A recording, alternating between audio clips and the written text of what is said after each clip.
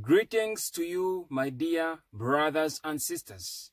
I have another amazing word of direction to someone who's watching and listening to me right about now. Brothers and sisters, remember that every single day I release words to direct you. Also, I always go live. I do a live stream on this channel. So it is important that you get connected to this powerful ministry so that you are able to get to know when I am live on this channel. Brothers and sisters, the word is going to bless you. Before I begin this word, I want you to like, share, and subscribe. Leave a comment in the comment section. If you want to be a blessing to this ministry through your giving, you can do so by sending your giving through my PayPal, which is in the About section. If you have other ways which you want to give, you can send me a message and I will respond to you. My email is in the About section.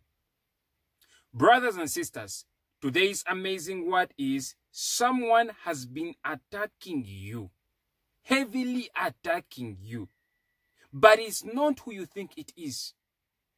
Because your enemy has been hiding his or her identity.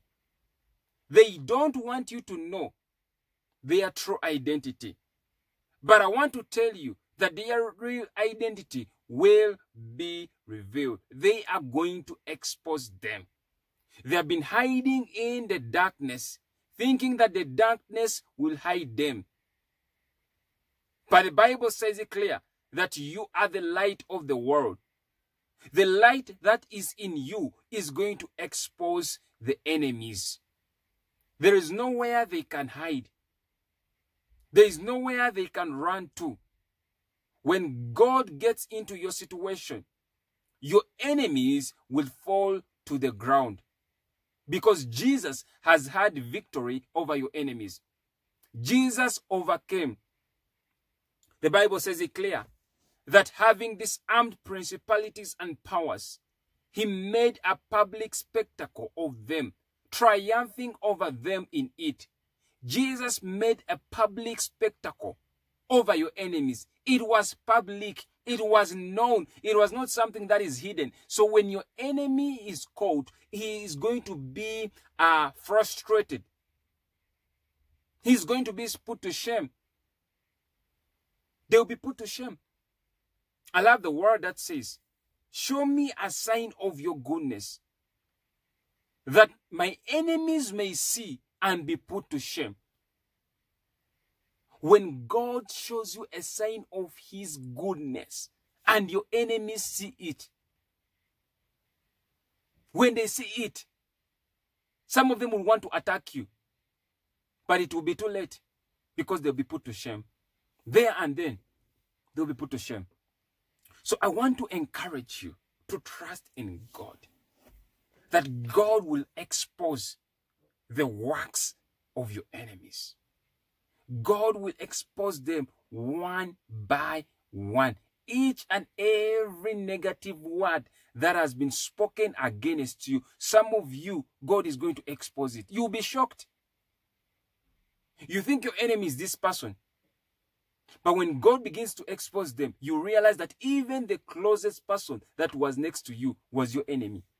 Even the person that you trusted as friend was your enemy. Even the person you thought was family was your enemy, but hiding. They were wearing a mask of disguise. Some of your enemies have sent spies. Spies.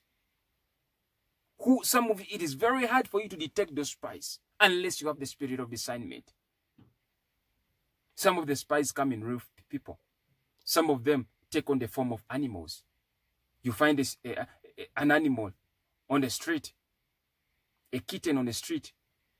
You think it is a cute kitten. Yes, it's cute, but it could be someone hiding in that. You find a dog, you think it's a cute dog. That's why you see, before you take something home from the streets, pray about it. Even when you receive a gift from someone, pray about that gift. Anoint that gift. Anoint your animals. Anoint your house. Because we are living in a very dark age. An era that is filled with witches. A dispensation where there are a lot of diabolic activities that are taking place.